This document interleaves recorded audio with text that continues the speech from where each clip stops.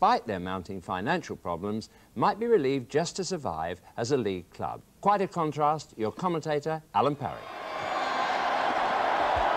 Sheffield Wednesday have reached the vital stage of their bid to return to the First Division after an absence of 14 years. With 8 games still to play at Hillsborough, Wednesday must be confident of winning promotion because of their impressive home record. These 12 players have appeared in most of Wednesday's home games, which have brought them 32 out of a possible 39 points. Defender Peter Shirtliff returns today after injury, but new signing Nigel Worthington, bought this week from Notts County, isn't fully fit and will watch from the stands. Charlton, who've enjoyed such a fine season despite all their financial worries, are only 6 points behind Sheffield Wednesday, but injury problems mean that they're down to just these 12 senior players. Still, it's a very experienced lineup with some prolific goal scorers. Hales, Moore, Flanagan and Robinson have totaled more than 500 goals between them in senior football. Well, if it's anything like last season's game here between these two, we're in for quite a match. On that day, Charlton led 3-1 at half-time, but in an extraordinary turnabout, ended up losing 5-4. Sheffield Wednesday in the stripes, attacking from right to left, and they win an early free kick. Dowman's foul on Cunningham.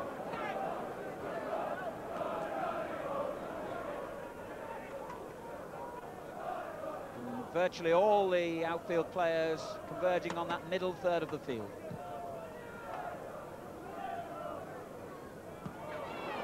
This is Varadi for Sheffield Wednesday.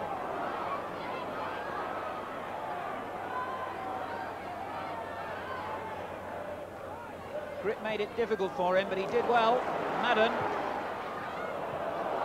Oh, and a snap effort by Bannister. It's a superb goal. Only 5 minutes gone, and Sheffield Wednesday take the lead. Varadi helping to set it up with that fine run down the left, holding off Gritt's challenge, playing it back for Madden. His cross was dangerous, but how well Bannister finished. So what a start for the team in second place in the second division table, 2 points behind Chelsea at the start of play. They've got a couple of games in hand, Sheffield Wednesday, and that goal from their leading scorer, Gary Bannister, his 14th of the season, has given them a perfect start here. Today's referee, Arthur Robinson.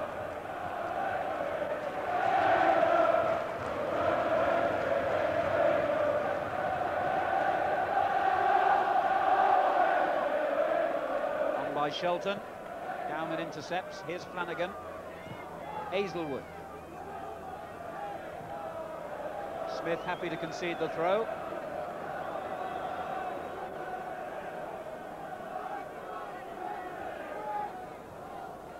This is Ronnie Moore. Back to him from Smith. Moore pulls it across goal, and that could have been so dangerous. And Ronnie Moore then opted to pull it across goal rather than shoot himself. And Wednesday relieved to see it go behind for a corner. Cunningham got to it, and what a great save that was from Aizlewood. Cunningham it was who headed the ball clear, but it went straight to Aizlewood, who knocked it straight back in, and Hodge made a fine save. Martin Hodge, who hasn't missed a game this season, signed from Everton earlier in the season, and in fine form. Here's Bannister. Plenty of time to turn and find Cunningham. Varadi's in the centre, and he wins the corner.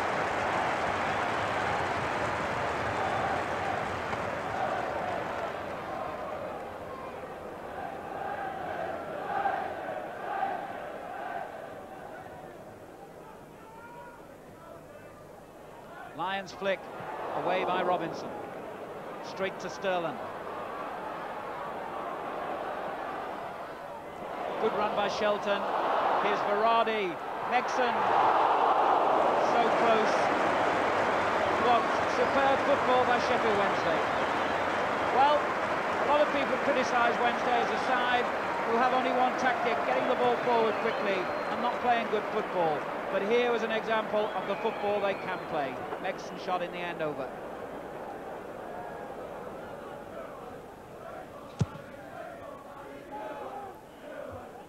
Hales got up well, despite the elbow, I think it was, from Shirtliff that caught him.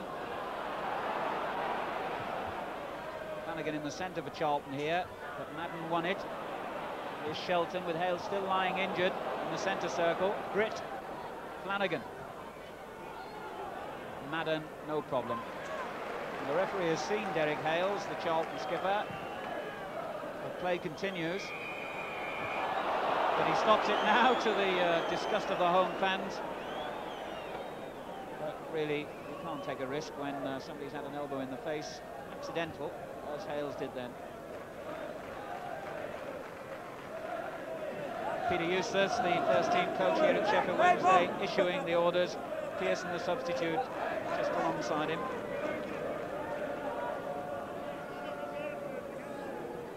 Hales fit to resume. Play restarts with a drop ball, which Shelton wins very well. Now, Cunningham's pace proves superior to that of Gritt. Bannister's cross. Megson coming in. Oh, it's hit the bar and away by Berry. Well, so close Sheffield Wednesday then. Bannister working hard in that move down the left-hand side after Shelton won the drop ball. Megson's header against the bar. Charlton relieved. John's coming to claim it again.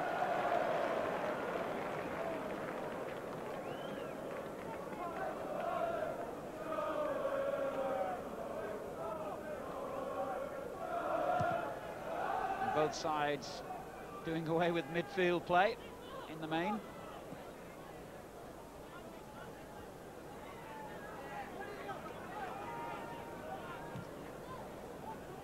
Cunningham, Kevin Smith, and Aizlewood. Good ball. Hales. Now a big gap opens up. Can he finish? The crowd provide an adequate commentary to a piece of finishing that Derek Hales won't be proud of. It was a good ball forward. Sheffield Wednesday's marking was all astray. And one of the most consistent goal scorers in the Football League got his shot all wrong.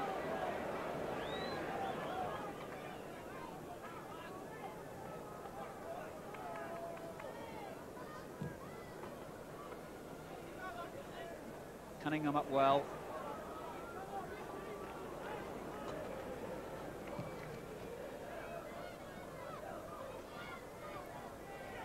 Lyons back to head it clear.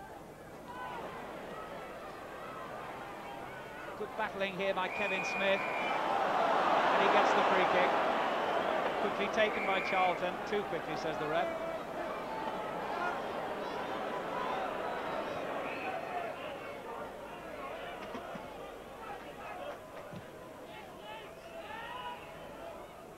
Moore, and the shot, oh well, again Hales really got it all wrong, and he's been in two good positions. A good header down by Ronnie Moore, and Hales has been in two good positions now, has wasted them both.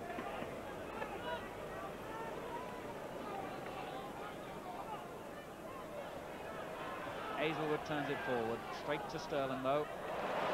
Shirtliff on.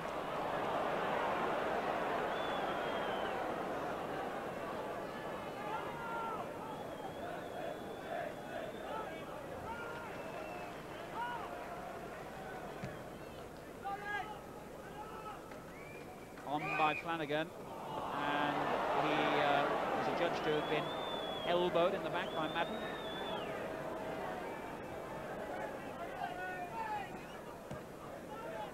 Flanagan, Smith, Hales coming in again. Would you believe it? He's missed a hat-trick of good chances. A suspicion of offside as it was turned forward then by Smith. But Hales completely in the clear and unmarked, hurried his shot. Well, he's smiling now, but I'm not sure he will be when Lenny Lawrence, the manager, has a word with him at half-time. Well, the end of a strange first half. Two teams who largely ignored midfield play in favour of getting the ball forward as quickly as possible. Bannister's early goal giving Sheffield Wednesday the lead, but his opposite number, the number 8 for Charlton, Derek Hales, could literally have had 3 since then. Sheffield Wednesday 1, Charlton 0. know most people think commentators have got bad eyesight, but this is ridiculous. It's Sheffield Wednesday's familiar symbol, the owl, keeping a beady eye on their form today, and like everyone else here, keeping one eye on the First Division. And certainly if Wednesday do go up, they'll take massive support. The average attendance at Hillsborough this season, over 23,000.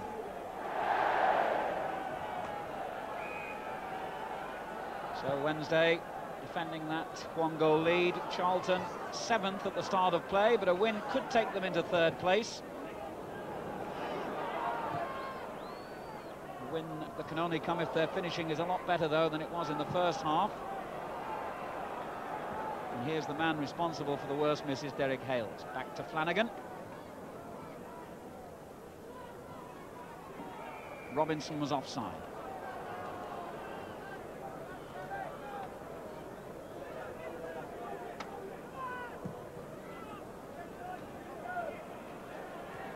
Good header by Dowman.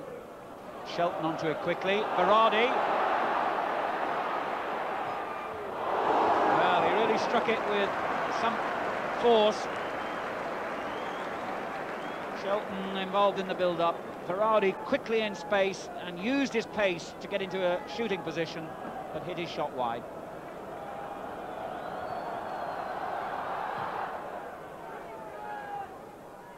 Hales up.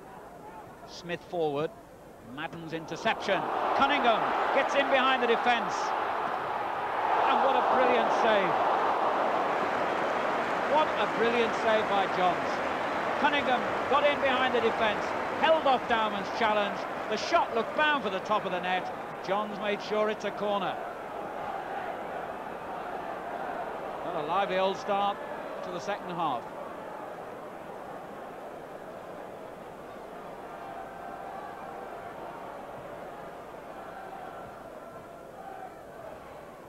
Ronnie Moore gets it clear. Straight back to Megson, though. Cunningham up well. And it's in.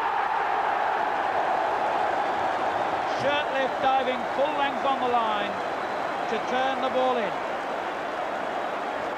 And poor Nicky Johns, who'd made that brilliant save, is beaten from the resulting corner. Cunningham heading it back across the face of goal. Shirtliff diving forward. It's 2-0 to Sheffield Wednesday.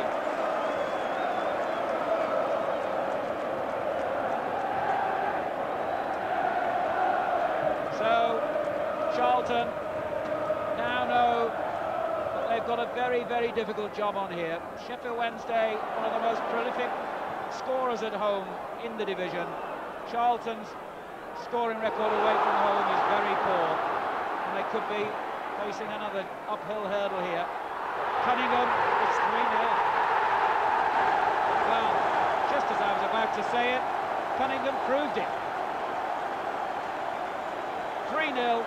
The break down the left, 2 goals in the space of a minute. It was so easy when the ball came in. Cunningham just had to side-foot it into the corner of the net. What a turnaround.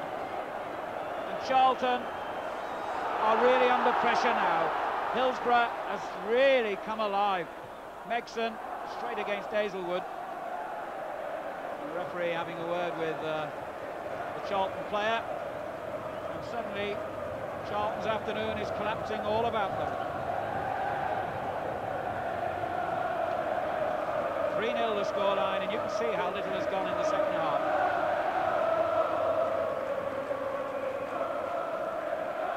Smith with the free kick. Wednesday in the mood for more goals. Varadi. Lyons back to Varadi. And Gritt made sure he didn't get another.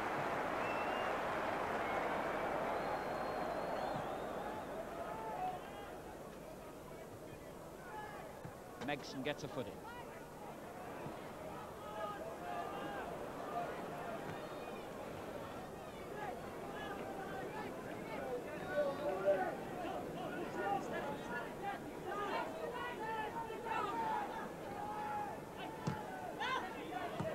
Sterland intercepting.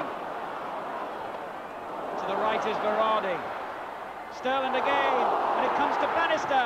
What a fine save by Johns. Sheffield Wednesday looked likely to score another then, and Bannister's shot that earned another fine save by Nicky Johns.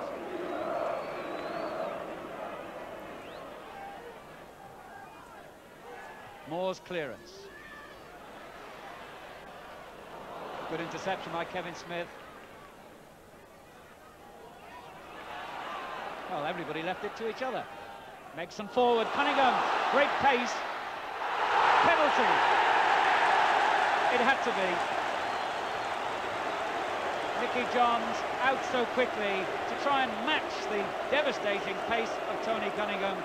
The inevitable conclusion as goalkeeper and striker met, a penalty.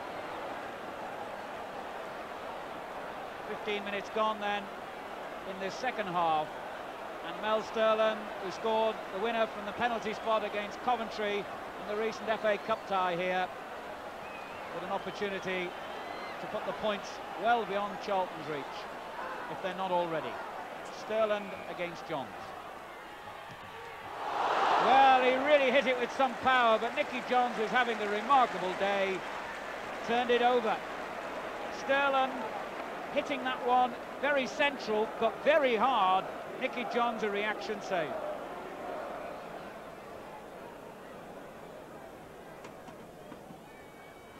Hales away. Here's Sterland, will be angry. He'll want to avenge that mistake. And he nearly did so.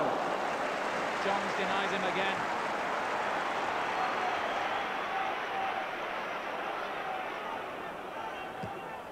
Shirtliff clear. Hales on, Moore. Shirtliff intercepts, but Flanagan nips in to take it. Oh, good ball from Moore. Unlucky for Charlton. Flanagan's cross from the left. Moore headed it. So Charlton have certainly had their opportunities to score today. Oh, Bannister's clear. Dowman's mistake. Varadi unmarked. How about that? Imre Varadi. Cheeky, cool and calm. It's 4-0. Dowman's mistake. Bannister couldn't believe the gift. Slid it across the penalty area to Varadi, who knew exactly what to do and did it. Sheffield Wednesday 4, Charlton Athletic 0. And in the 73rd minute, the points surely are clinched for the home side. It's a strange thing about Charlton. Their home record is as good as any team in the whole of the league. Their away form lets them down. The referee says play on. Varadi. Megson's in the centre. Johns, safe pair of hands.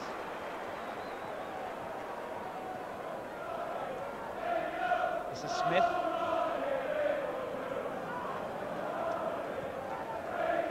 Robinson. Charlton, to their credit, have kept going. Smith. Robinson offside. No!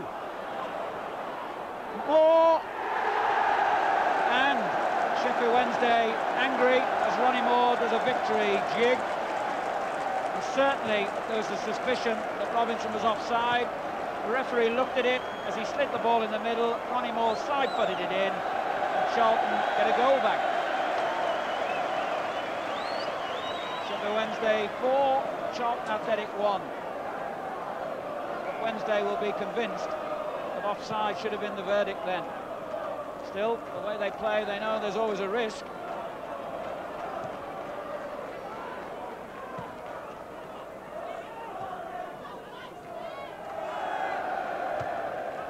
Forward by Shirtliff. Very under pressure from Varadi. Dickenson. And what a great job this man has done in his first season in charge at Sheffield Wednesday. Howard Wilkinson, the manager.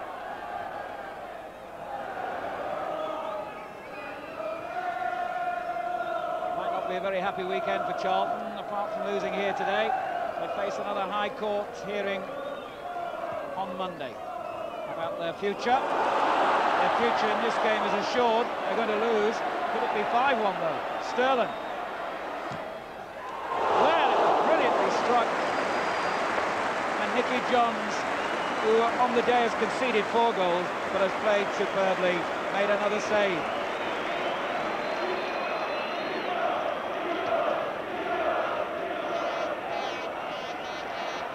Well, that would have been amazing if it had gone in, but it didn't. And so the match ends up with a 4-1 victory. Ronnie Moore scored at the right end to slightly dent the scoreline as far as Sheffield Wednesday were concerned. It may not be everyone's idea of how to play football. 2 teams who got the ball forward as quickly as possible, but it made for great excitement, for goal-mouth incident galore, for 5 goals and a missed penalty as well, remember. Sheffield Wednesday surely are a team on their way to a higher level of football next season. 4-1 winners today. Well, I've complained more than once that too often in modern football the ball's locked in midfield, but that certainly wasn't the case in that match, nor indeed in the first one. And if games were played like that across the board, I'm sure attendances would improve dramatically.